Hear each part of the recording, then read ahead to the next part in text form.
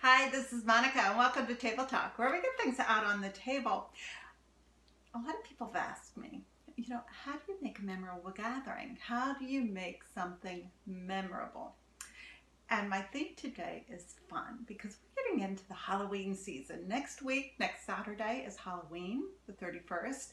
And what do we think of with Halloween? We think of dress up. And ever since we were so high, we dressed up and we went around and we got candy, great rewards, a lot of fun. And why is that fun limited to Halloween? Look at New Orleans. They have Mardi Gras all through the winter. They're dressing up, they're partying, parades, throwing around beads, and having fun. And that is the theme today, is fun. How do we make our gatherings fun? Now, I'm here with my favorite witch's hat. I love this hat. My grandchildren picked it out for me at Hershey Park.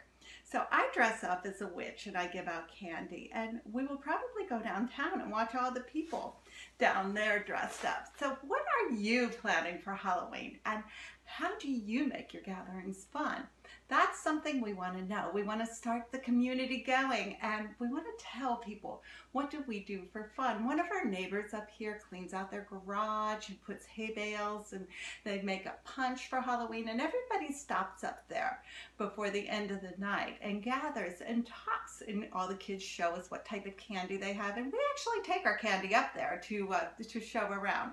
So the whole theme of the evening is fun. And then how do we translate that to the rest of the gatherings throughout the year? 4th of July, we have fireworks. That's a lot of fun. Thanksgiving, we have the turkey and gathering, and that's a lot of fun. And what do we think of when we inject fun into our gatherings? So I want you to go below and tell me how you do it and what's the most fun that you have at your gatherings, especially Halloween, because we're gearing up for that right now. So thank you for joining us, and we'll see you next week.